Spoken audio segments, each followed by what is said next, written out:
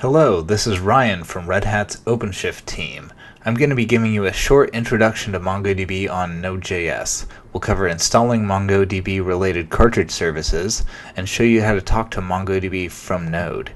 A text copy of this content is available on the OpenShift blog, providing easy access to the commands and code snippets used in this video. For today's demo, I'll be using OpenShift Online, Red Hat's own hosted deployment of the OpenShift platform, where you can host 3 applications for free, no expiration.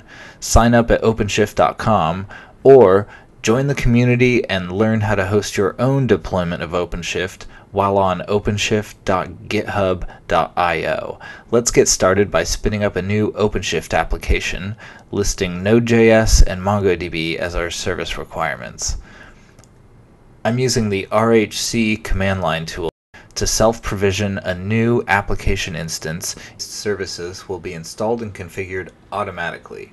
A fresh set of randomly generated authentication credentials will be returned to you in the command output. This information will be made available to your applications via environment variables as well, so you won't need to write this down or include any of this information in your application source.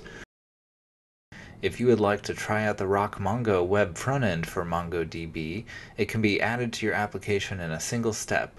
RHC cartridge add RockMongo. RockMongo has now been made available. I'll log in with the provided credentials, locate my application database, and add a new collection of documents named books. Easy, right? The RHC SSH command provides an easy way to contact your application container. Once connected, type Mongo to enter the interactive command line interface. While we're connected, let's add some data for us to query. I'll type use Mongo Node app to select my database, and then reference the DB object, typing db.books.insert, and supplying a hash of data to be added to the books collection. db.books.find1 will return our new document. Now let's try finding the same data from within Node.js. The following conditional assignment operation allows you to write code that will work in local development environments while providing automatic support for OpenShift whenever the appropriate environment and variables are defined.